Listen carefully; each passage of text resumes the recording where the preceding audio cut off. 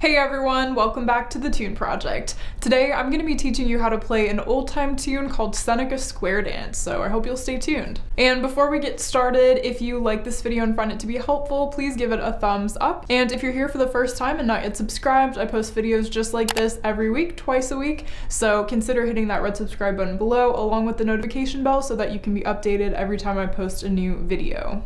Alright, so for this tune we're in the key of G major and we're starting on the A string, so I'll play the first little phrase. It goes like this.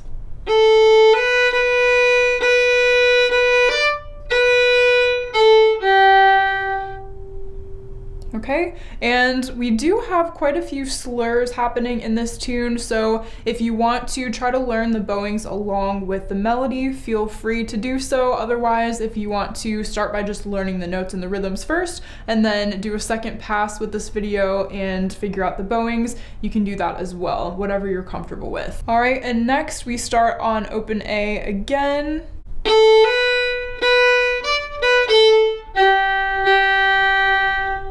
Okay, so we have sort of a double up bow there, and then next we start again on an open A, playing the same notes that we did for the first phrase.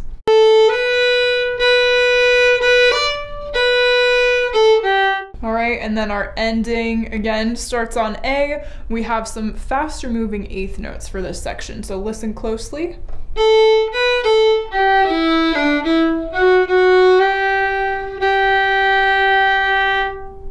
So what I'm gonna do now is go back and play all of the A section so that you can hear how it all sounds put together, and you're welcome to play along with me if you have those notes. 1, 2, 3.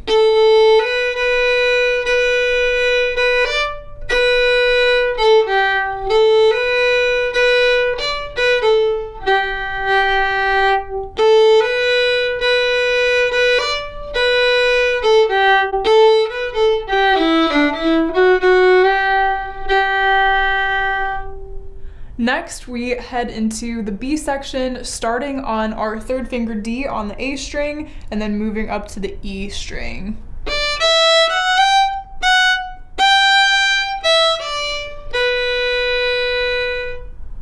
Okay, so that's our first phrase. For the second phrase, we start the same way, but end a little bit differently. So still starting on that third finger D.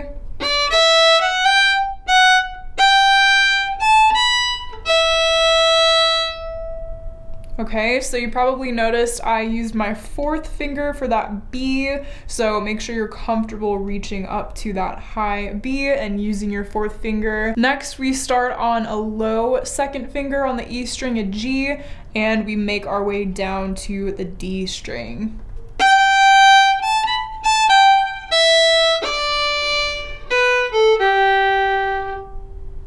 Okay, and then the last phrase is going to be the same as the ending of the A part, so we're starting on an open A.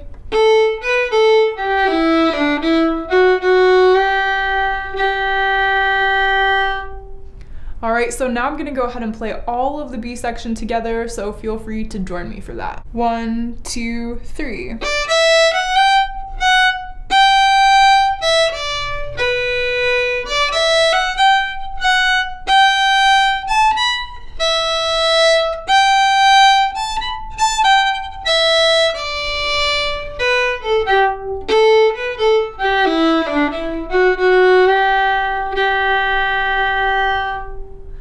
And that is the whole tune. That is all of Seneca Square Dance. I hope you enjoyed learning that one. Congratulations for making it all the way to the end.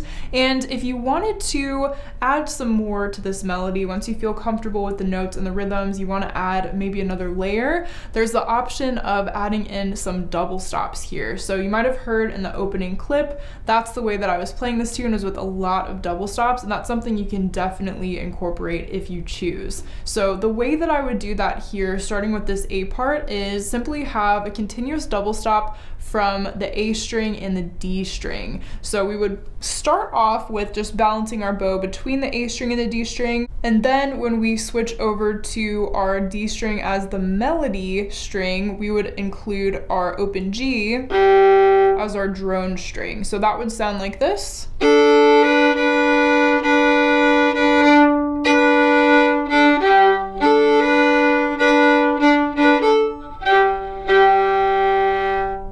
right? So we've got that continuous double stop happening throughout that A part, and you can do something similar in the B part as well, just choosing places to add in those double stops and adding the drone. Typically with a tune like this and with our key of G major, we would use the lower string as the drone string, although that's not always the case. In this particular tune, that works really nicely, so you can feel free to do that. Well, thanks so much for watching this video. Again, I hope you enjoyed learning Seneca Square Dance. Leave a comment down below. Have you heard of this tune? Do you know this tune? If it's your first time learning the tune, let me know how it went, and I look forward to seeing you all in the next video. Happy practicing.